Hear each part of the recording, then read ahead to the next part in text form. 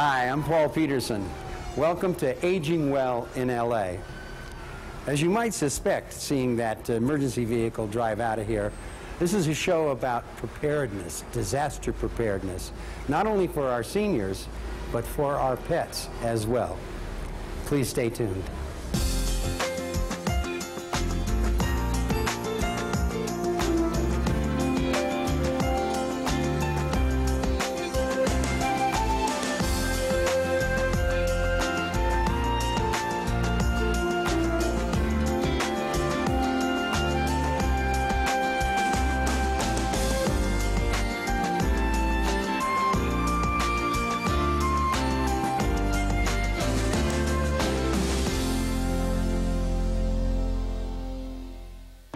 Today we have a very interesting program for you. It's about disaster preparedness for seniors and, importantly, for our pets. So please stay tuned. You're going to find this very interesting.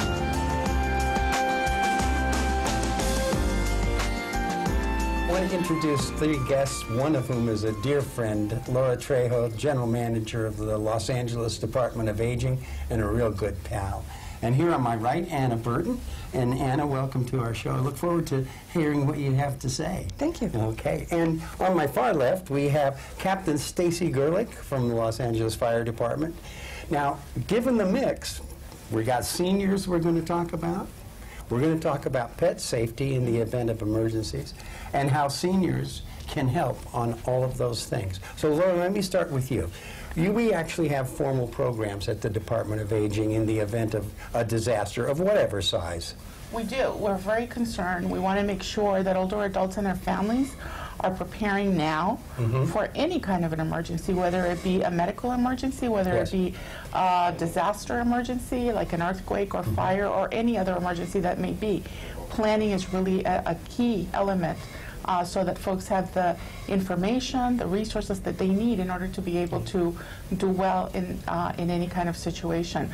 For example, we have been conducting, in partnership with the Department of Emergency Management, Go Kit presentations. These are kits that we help to develop and that we prepare an educational lecture with it so that seniors can begin to have the building blocks of how to prepare an emergency pack. So something that you may need to be able to walk out of your house in case that you need to evacuate quickly. Right.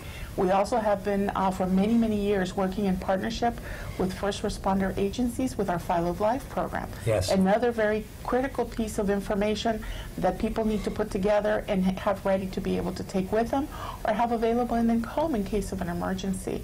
We also do a lot of work in collaboration with all of the organizations in the city and the county to make sure that we're all preparing and sharing the same information with seniors. And it's interesting, a disaster can be as small as just your block.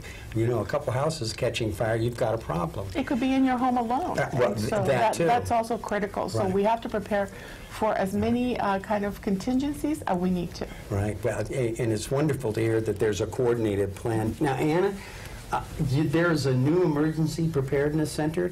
I didn't know about this. When was this built? The city opened its new Emergency Operations Center several years ago. It was bond funded thanks to our taxpayers. Wow, good. It's 80,000 square feet and it houses both the Emergency Management Department, fire dispatch for 911, and some LAPD resources. So when a disaster happens, we call upon all of our city agencies and departments as well as our partner agencies to come and help us coordinate to make sure we have all the resources necessary to combat the event, get people to safety, and to be able to start the recovery process for the city. I got you.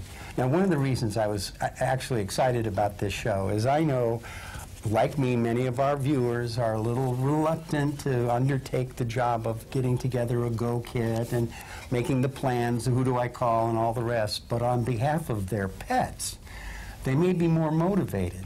And pets need a Go Kit too. You need to be able to take care of them. Absolutely, and I think that's one of the hardest things is having people look at what do they really need. Yes. If they are asked to leave their home quickly, what do they need to take with them? And in some cases, it's their service animal. Yes. So if they have a service animal, what should they take? If they have medications or glasses or any kind of devices, what will they immediately need for 24, 42, 72 hours? And if they're going to a friend's house, what can they expect? If they're going to a family member, what do they expect? Or if they're going to a shelter where they don't know what to expect, that's the situation that we're trying to prepare for. So it's a go kit, and it's equipment, and it's any supplies that they may need specific to their own personal needs. And we'll help them ask those questions, you know, if you have hearing aids or glasses or shoes or a cane, and if you don't have those, the city will be able to help you get those at the shelter to help you recover and stabilize yourself. Is there a central resource where our senior community or caregivers can call or access the internet to get this kind of information, what to prepare for? Absolutely. Our city has, we've developed a website, and it's called Ready LA. Ready LA. Ready LA. Got that, okay. So you can go there and you can download checklists. You can download, look at the types of disasters that the Los Angeles area is preparing for, earthquakes, floods, fires, all of them basically. And then see what you need, and read about the types of disasters, so you're not shocked when you hear, you know, what those terms mean. What does it mean to evacuate? Or if they say shelter in place, or if they say take your supplies with you, what does that really mean to you? And then to listen to the radio, so when we say evacuate, know where to go. Don't go to somewhere that you presumed yesterday, because it might not be the same place based on the event that we're looking at. Right. Well, Captain Gerlich, you're on the firing line. You're going to be the first people there, generally, if you can get there. What are the kinds of things that concern you as part of our emergency response team? Well, you know, I think that the most obvious thing that we have here is the fact that we have, you know, 4 million people that live in the city of LA in about 470 square miles. So we already know that the infrastructure is quite crowded. Yes. And what we really need people to understand, and not just seniors, but family, everyone, is that we all have a responsibility. So make a kit, have a plan, be informed, make sure that you understand what's available to you, having different routes to go from point A to point B.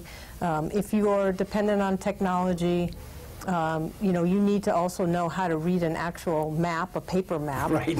So, you know, so I mean, I think that we need to talk about these things because it's true. You know, we have 4 generations living right now. And we have different ways of thinking and different ways of doing things and comfort levels as well. From the fire department, though, really what helps us is that people have a plan. People are ready to go, to leave when they are asked to leave. Right. Because if they don't, then we have to put resources on their home or, you know, to provide protection for them. Right. Obviously, that's what we're here for. But in that big event, which it is hard for us, you said it early on, is it's difficult to get into that thought process, that mentality of saying, oh, you know, I have to get this kit together, I have to do this, I have to do that. We don't really have a lot of devastating, catastrophic events that have happened to us. We had the Northridge quake in '94, but that was more localized. And if you look at things that happen around us, like, you know, Katrina, or you look at the earthquake and the tsunami in Japan, and you look at some of the third world countries where, you know, construction is different, building codes are different. The bottom line is, if we had that, it might be a little bit different in terms of our thought process, our mindset to be more prepared and to take it a little bit more seriously. But, you know, that's just human nature. Well, I know some of the images that were most disturbing about Katrina, beyond the sense of hopelessness with the people, were the pets that were left behind. And firefighters and EMTs, they were rescuing pets when people needed saving. You go, wait a second, a little better plan here might have helped out. I'm hoping that people in the concerns for their pets, things like microchipping their pets, having a photograph of your pet, its papers, will motivate people to take care of their own needs as well. You see that all the time, and our seniors are pretty good about responding. They are, and you know, one of the things that we also have to remember is not only are we planning for ourselves and our families, but families also need to, neighbors need to keep an eye on each other. Exactly. It's really important that really we take the opportunity to at least know who's around us, because those folks may be actually quite the first responders of any situation occurring. And so I want to encourage seniors to really take that to heart in their families. Another area that we often overlook is any kind of memory difficulty. This is the time to plan. If you have a loved one, an older adult that has a memory problem, we need to have a recent photograph in case there's something where they need to be connected. That's been a consistent finding in all of the major disasters across our country, is that persons with cognitive difficulties or memory problems become disconnected to their families, and then it becomes very difficult to reconnect them. So I want to encourage families in our community to please take a recent photograph so that they can provide it to someone else. Have the basic information of that person written in the back, something that you can readily give. That should be in the emergency preparedness plan and in the kit that you utilize, just like we do with younger children that may not be able to identify their name, their parents, and their address. The same thing may happen with an older adult who's vulnerable. We need to do that. We need to identify any kind of equipment needs that those who are disabled have. This is really the opportunity for all our families to take stock, as Anna said. What do we need to have ready in case we need to be evacuated? Captain was telling us that. To the degree that we have all that prepared, it's going to go a lot easier in being able to get us stabilized and back to normal. And we might not be in our home. We may be miles away. We could be out of the country, for goodness sake. And how do you coordinate with everybody if the services are down? Absolutely, and I think one of the things that we've learned, and we do look at disasters in not just the United States, but in other countries, and say, what did they experience and what can we learn? And we've learned a tremendous about is that anyone in the city, if you're asked to evacuate and you have second thoughts because you have a pet, bring your pet with you. Don't second guess it. Bring it, and we'll make those accommodations at the shelter. We work with animal services, we work with the nonprofit organizations, and we look at ways to support the whole community. So we're working very closely with the Red Cross. We've revised a lot of the ways that we do shelter people now to make sure that we look at how caregivers are supported. And that's one of the things I wanted to talk about, is if a family member is dependent on a caregiver, talk to the caregiver, talk to the organization, and find out what their plan is. And so if that caregiver can't get to the family that they support, what is their plan? How will they communicate with both the person that's dependent on that and to be able to evacuate or get them to safety? And or if they're alone with their charge, how can they make medical decisions that may be necessary? They may need authorization. Exactly. Or if they need help evacuating or any of those other things that they depend on, is that look at those now. And so that in a disaster that it'll be much easier for them to get around and get what they need. And it is not that complicated. When you see the forms, in 5 minutes you can figure it out. You can write down those numbers. Is it helpful to people, or for the emergency first responders, if they are met at the door or at least outside of the dwelling, we say, I have special needs here. Is that helpful? Well, sure, absolutely. I mean, there are obvious signs that we would see, that we would look for. A ramp. Yes, of course. Railings and things of that nature, or a van or a car that had a lift gate on it. Those types of things. So our situational awareness is pretty keen, obviously, but it's always helpful if someone can meet us, because it takes away that component of, do we need to go seek somebody out to ask this question or verify what we are seeing? That may not be the case. It may be they just moved in. And the house was already equipped for something like that. But well, I'm hoping people take this to heart. There is much more information available to people on all sorts of websites and numbers to call. And thank you, Laura, and thank you, Stacy and Anna, for joining us today and giving us just kind of the tip of the iceberg of the information that you should access and utilize in the event of a disaster. At the Department of Aging, we realize the importance of helping people be ready. Be ready for a disaster or an emergency that could come up. In Los Angeles, we know that we might have all kinds of disasters, anything from a fire to police activity to some medical emergency, but we really never know what's going to happen. Today's focus is on the inevitable, earthquakes. We know that in Los Angeles we will have earthquakes, so let's talk about the importance of being prepared. With earthquakes, we know that we can't predict them, we can't prevent them, so the only thing we can do is prepare for them. We encourage people to be ready by having a go kit. Above and beyond what people do to be prepared in their own homes and their neighborhoods, it's very important that older adults have their own go kit that they can grab and go in the event of an emergency. For example, here at the Department of Aging, we have a Go Kit that we suggest people start, and you can do this by just using an old backpack or finding some other bag that can easily close and carry the few items that we're going to talk to you about. One of the most important parts for older adults is to make sure that they have a 7-day supply of their prescription medications. You can get these pill boxes at various locations, and what we suggest that you do is that you fill it up so that you have the 7 days worth of medications in the event that you have to evacuate and be gone. We also encourage people to have an inventory of any important things that they have in their household or information that they need to have recorded, and you can do it on one of these small little memory sticks. A picture of your pet is very important because, after all, one cat may look like another cat, and a dog is a dog. So if you have a picture, then at least you can have some help in finding them. So the important thing is to be ready for an emergency. Make sure that you have your medications ready and you have a Go Kit ready to go with you. Be ready. Today we're at the headquarters of Los Angeles' Department of Animal Services, right in downtown LA.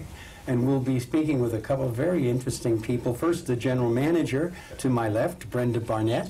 Welcome. Thanks for being here. Thank you. And Cindy Sanchez, who has a business in Pasadena called Planet Doggy. Did I get it? Yes. Planet Doggy. Great. And we're going to talk today about a little known or a little considered aspect of disaster preparedness, especially as it applies to seniors. How often do any of us think about what we would have to be called upon to do if, God forbid, there was a major disaster in LA? How would we take care of our pets? And I thought, interestingly, in the beginning conversations, so much of what we're going to talk about for pets will help seniors, too. Absolutely. Is there a kind of a rule of thumb about how many days you might have to prepare yourself for in case of, well, let's say, an earthquake, which we're famous for?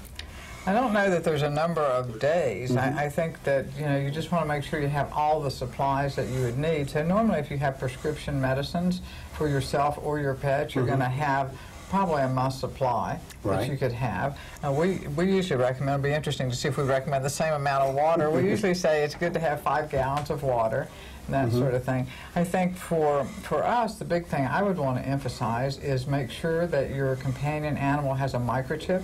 Yes. And whether that is a dog, a cat, or a bunny, a microchip is that's a universal sort of language that we can get a companion animal back home.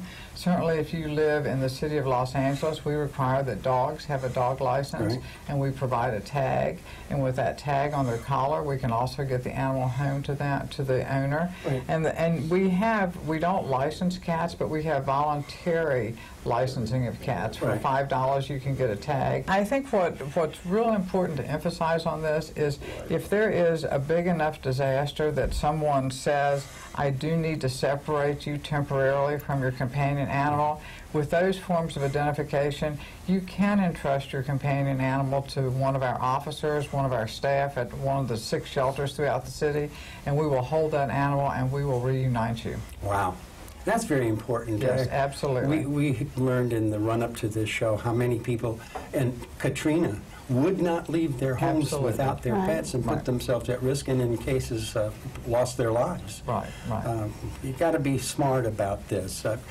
Cindy, you and I have had a chance to talk, and you brought along so many things that they seem so simple, but I'm not sure I have some of these items in my house. Can you just kind of give me the basics of the 5 things you would recommend? Well, the 5 things, one is you definitely would want a leash or some kind of tag, and like Brenda stated, microchipping is really important. However, if an animal control officer or somebody's not able to grab the animal or contain the animal, at least they have a collar with some kind of ID on it, a phone number, an out-of-state phone number, which you want to use, so that at least they can call them saying, hey, Mrs. Smith has your pet dog who got out of the house. Another thing is that, especially for disasters or an emergency, just the same, is to have a whistle. Because if you fell or if you are not able to get out of your home or you're stuck somewhere, a whistle is a universal sign for help. You're going to draw attention to yourself. If your animal is injured and you're not able to transport, this is where the whistle would come in. And definitely food and water, and I agree with the amount of water that needs to be done. It's a little hard to carry that water, so again, it would be shelter in place on that, and your food and water bowls. Well, how about this cute little yellow bag here? This little bag is a first aid kit. A lot of people have first aid kits. They also have it in their medicine cabinet in their bathrooms. However, if you just put a little bag together with your first aid kit, here I have a date, because this kind of reminds everybody when you need to check it. Used by. Used by. Right. So you want to make sure that if there's a disaster, you don't want to use expired medicines, expired items in there that is detrimental to your animal. But we never know where we're going to be when something bad happens, and you might be separated from your pet. What do you recommend in that case? Is a neighbor someone you might rely on? Always good to know your neighbors and talk to people ahead of time, and to find out if they would be able to stand in for you. Family members, neighbors, even knowing where some of the local hotels are that are pet friendly in case you had to go for a short period of time. That's a great idea. But for a lot of apartment dwellers or people who are moving around, they don't take the time to make those connections, and that can be very important. Absolutely. Well, you know, and I think we wouldn't recommend that if you had to evacuate that you leave your pet. If at all possible, take the pet with you. But then if you do encounter an animal control officer or someone who works with one of our 6 shelters, you can safely then turn the animal over to them if the shelter won't take both you and your pet. I got you. We live in car-friendly Los Angeles, which means we may have to take the pets with us. And a little handy-dandy thing like this, the portable water bowl, how easy is this? I mean, come on, right in the back of the seat in the pocket. Right. You know, it's pretty simple, and a big bottle of water, and you're good at least for a few hours. What other things can you recommend? Well, basically, Before we go there, how about this? The standard pet carrier. absolutely. You can put your cat or a dog in there. Right. Cats are a little more difficult, so you want to start desensitizing them. Cats like to go in boxes and paper bags, so you can also put a paper bag on the outside, and they'll come run in and out. So when it's time for you to evacuate, the cat will naturally go in there as a hiding place, and then you have all your items in there. And of course the handy treats. You want your treats, Right. and your water can be on the side of that. I got you. You also want your documentation on top of that. You can tape it and put it in a baggie. This is a form here that you can put together. So here's Cindy's form that has the out-of-state family, the family member, pet-friendly hotel, emergency vet, maybe 2 of them, boarding facilities, local animal shelters. These are all things that Cindy had on her list that I'm reading for you. But it's a handy list, and it takes 5 minutes to put all that in. 5 minutes to put that together. Now, I think it's particularly important for our seniors who become very attached to their pets to, at the same time they're thinking about making preparations for their pet if something bad should happen, to take a little time to do it for themselves as well. Yes. The contact numbers and all the rest. I thank you both so much. This has been so informative, and when I get home, I'm going to get busy. Thank you both. Thank you.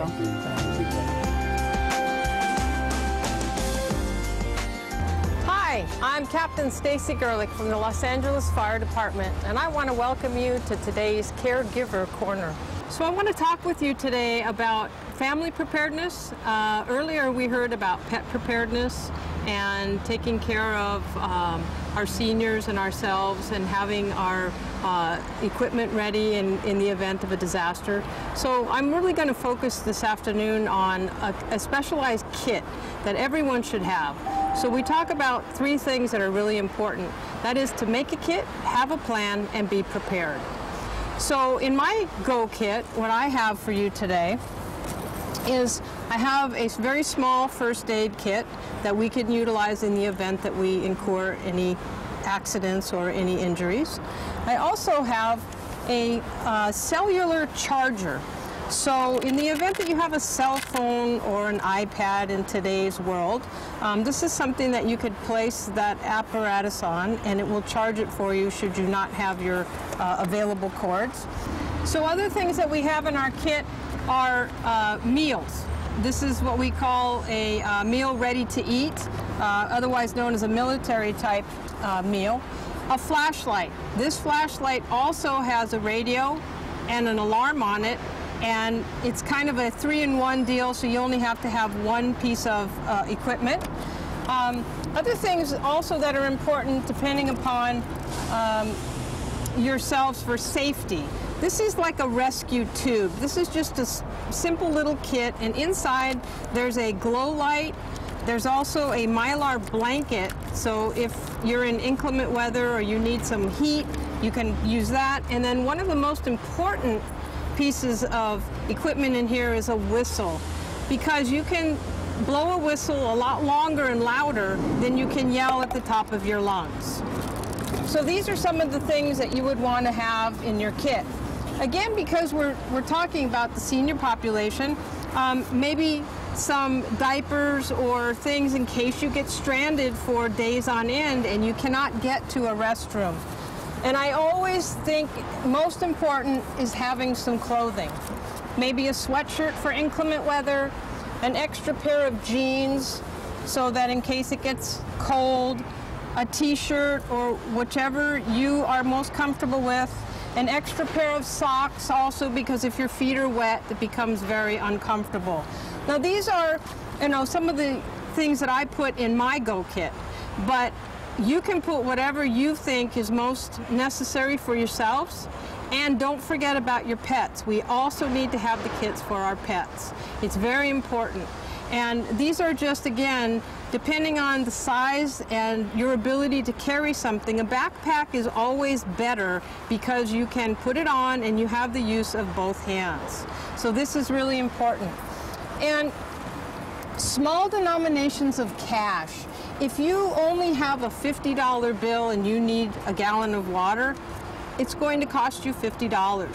Things will not be working. They will not be able to make change. You can put these together however you like. Packs of 25, packs of 10, it's entirely up to you. Most of us get very nervous when we don't have things that can help us to see in the dark, and also when we're not able to be in contact with the news media and what's happening around us. So the most important aspects to remember are to have a kit and make a plan and be informed. You should all have what we call a family plan. The family plan is something that you can very simply keep in your purse or your wallet. It's a ready form that is available on ready.gov. It's a simple piece of paper, and on this piece of paper it asks for very specific information, like an out-of-area or out-of-state contact with the phone number. It also allows you the ability to put your medications on here. And as important as the name of your medication, you also need to put the milligrams that you take and how many times a day you take that. This information is something that should always be with you. Aside from that information printed on paper, you should have extra medication with you in the event that you are stranded or you're on your own for, the common term has always been 72 hours, but we really should be thinking about 2 to 3 weeks. This is how we can better prepare ourselves and our families and our pets and be ready when that next disaster happens and be part of the solution rather than part of the problem. And on behalf of the Los Angeles Fire Department, thank you for joining us on today's Caregiver Corner. Now, I know we gave you a lot of information today, and I hope you take the time to consider it and act on it. It's really very important. We need to take better care of our seniors and our pets, especially in an emergency. Because if you see one of these babies rolling down your street, something's going on, and you need to be prepared. Thanks for watching Aging Well in LA.